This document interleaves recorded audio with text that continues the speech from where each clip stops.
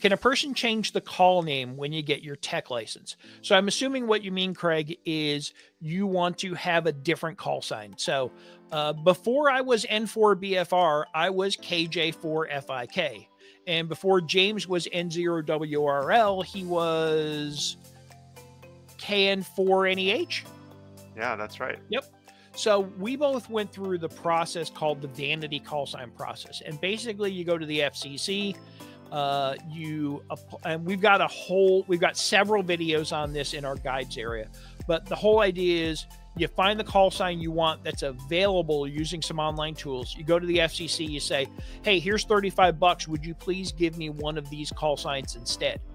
18 days later, that's how long they take to process it, because they want to let people put in objections and those kind of things. 18 days later, they'll tell you yes or no, or give you one of your choices. Now, the nice part is you can put in 5 or 6 choices. So if James could put in N0WRL and 1WRL, whatever else might have been available. And if for some reason one of those calls was restricted because it wasn't free yet, because somebody had it or somebody beat you to it, you'd still get an option and not have to pay 35 bucks every time.